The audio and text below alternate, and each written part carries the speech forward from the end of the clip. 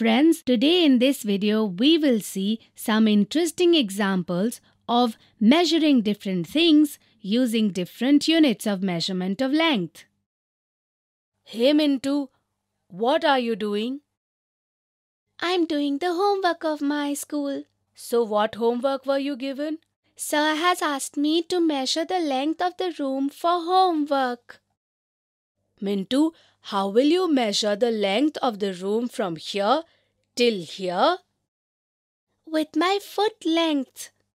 See, if I measure the length of the room with my feet, then the length of the room is 1, 2, 3, 4, 5, 6, 7, 8, 9, 10, 11, 12, 13, 14 and 15. So the length of this room is equal to 15 foot spans. Absolutely correct. Now write the length of this room down in your notebook. So the length of my room is 15 foot spans. Absolutely correct. Come on, I will give you a few more objects to measure the lengths of. Okay, Chintu. Mintu, how will you measure the length of this carom board? I can easily measure the length of this carom board with my hands, right, Chintu? Okay then, tell me, what is the length of this carom board? 1, 2, 3, 4, 5 and 6. The length of this carom board is equal to 6 handspans of my palm.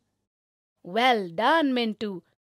Now if you measure this carom board using your arm, then what will be its length? 1, 2 and 3. The length of this carom board is 3 cubit length of my arm. Absolutely correct. So we can say that the length of a cubit of your arm is equal to 2 handspans of your palm. Now can you determine the length of this chessboard?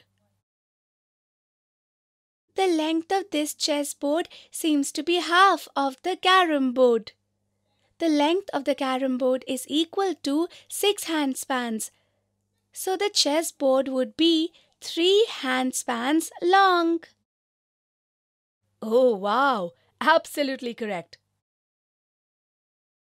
Children, in this video we saw some interesting examples of measuring different things using different units of measurement of length.